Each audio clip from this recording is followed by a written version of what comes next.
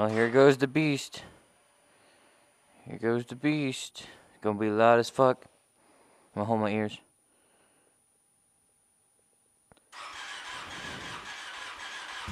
Ooh, that rough Italian start. Just like every time. Nothing ever changes.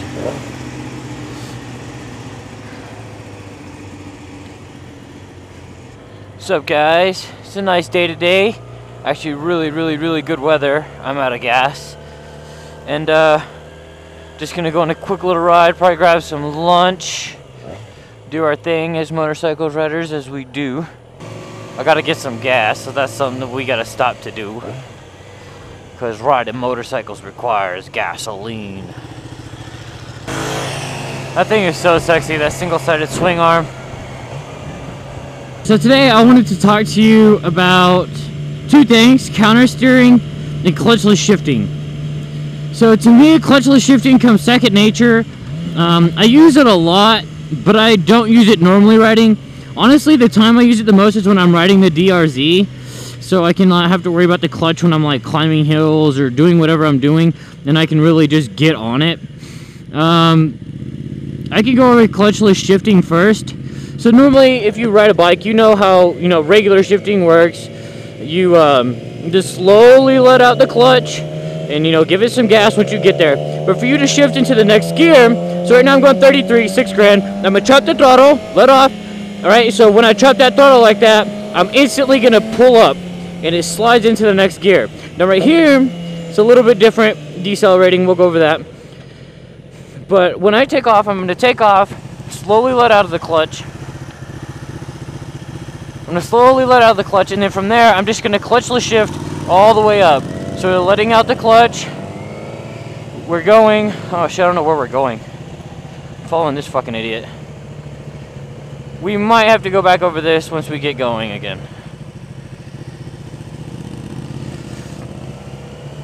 I guess it's a good closed road for me to teach you guys. Anyway, so we're taking off, just normally letting out the clutch here. And then when we go, you're gonna chop the throttle really quick and put slight pressure on your foot up, and it slips in the next gear. That one was pretty rough because I didn't chop the throttle perfect. But the more you do it, the more you'll get used to it.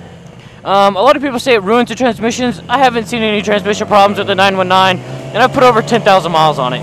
So I'm just gonna slowly let up, let off, and get back on the throttle. So what I'm doing is I'm on, I chop it off, and then on that chop off, I have pressure on the bottom to lift it up. It slides into gear. As soon as it slides into gear, I give it a little bit more gas. And you can do that all the way through all of the gears.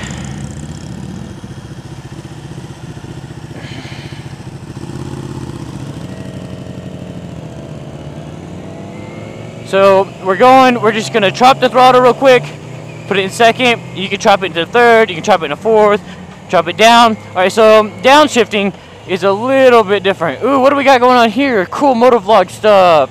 Woo! Oh, dude, it looks like a car is like completely mashed up there. And look at the cop.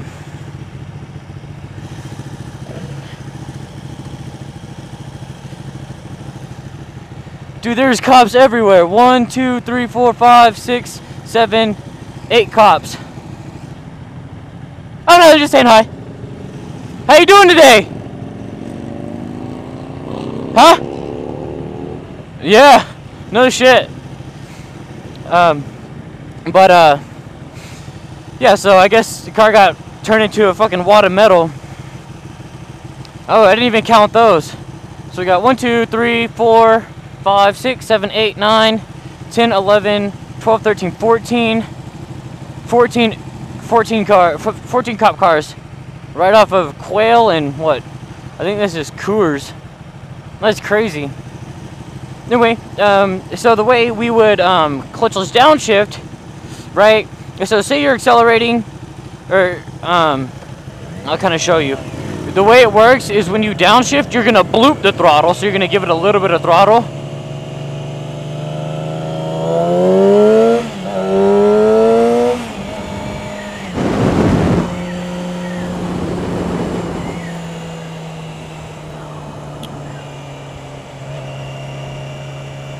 So say I want to downshift right now, I'm going to bloop the throttle and like put little pressure on the pedal down. So actually, you don't even have to bloop it that much. Just so you'll just bloop it. Now it seems really rough when I'm doing it. I know you guys can see the bike jerking forward and backwards, but that's kind of just me being in the wrong gear when doing it. I mean, when you're normally traveling and you're normally downshifting and you're normally upshifting, it's not that violent. But me going into first at going into first while we're going fast makes it jerk a lot. But clutchless shifting is very, very, very simple. I love it on the DRZ because I don't really ever have to touch a clutch unless I'm trying to like race take off. I don't really use it too much on the sport bikes because the fact that there's a clutch there and I like to use it. It's really, really fun. Really, really fun to use it. If you get really good at it, it really helps you with your takeoffs and getting into a top speed because you can just put it in, all the way to the top of the revs and not have to worry about it. So like that, clutchless. Once you get to where you can shift, you can see there's no jerking. There's no jerking whatsoever between my shifting. So I'm going, put it at 5, I'm going to let go of the throttle and pull up and it goes into the next gear. Say I'm like, oh, I want to slow down. Actually, let's move over. So say I'm in, I don't know, 5th right now. Say I want to slow down, I'm going to give it a little gas and let it off. Even then, you don't even have to give it too much gas. Just give it a little bit of gas and chop off. Once you chop off the gas, put the pressure down and it'll start to slow you down. You just have to you have to get it right in between the chop. Right between the chop of the throttle. Like right now, you just have to pull it up at the right time. If you don't pull it up at the right time, you're going to be fucked.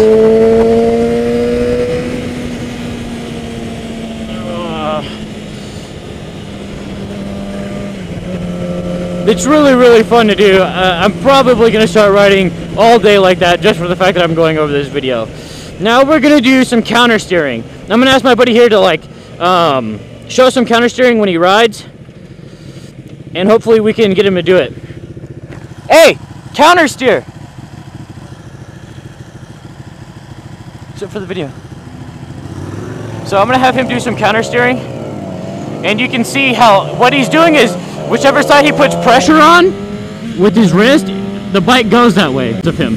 Anyway, so countersteering really works as say you need to get in a turn, you'll push on your right palm and it dips the bike. It's the best way to dip a bike, left and right. Left, right, left, right. And so what I'm doing when I do that is I'm putting pressure on the handlebar. Right? By putting pressure on the handlebars, twisting the forks, turning the tire the opposite direction, allowing the bike to dip. So you can get really low while countersteering. If you ever watch MotoGP or if you watch Fastest on Netflix, there's a point where they do slow-mo and you see them come from one turn into the next and you see how the tires turned a little bit, it touches and then they dip. See, there he is, that's countersteering right there. You don't use your body, you use your wrist. You see his body staying stationary, perfectly up and down, and he's not using his wrists. Or he's not using his body, he's using his wrist to, I guess, make for the turn.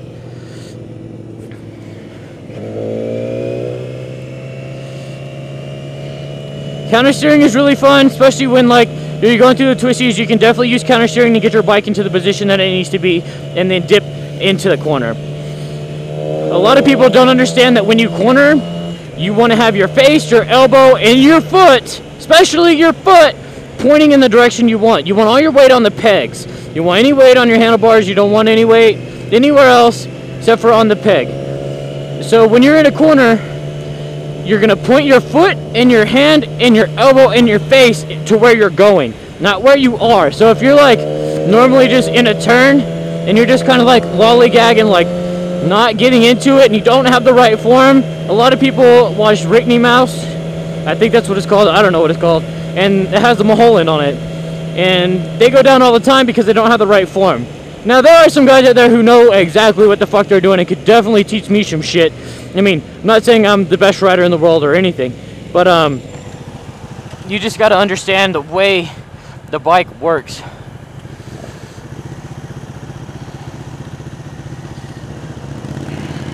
But when they're doing it, most people, they don't have their body in the right position and they wind up either high siding or low siding. I'm actually looking for a sport bike class now, their super sport bike class, so I can learn how to do everything proficiently.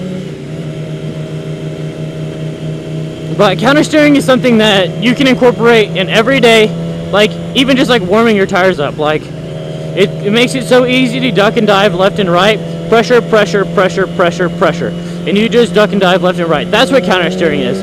If you've ever taken an MSF course, I'm pretty sure they teach countersteering in the MSF course.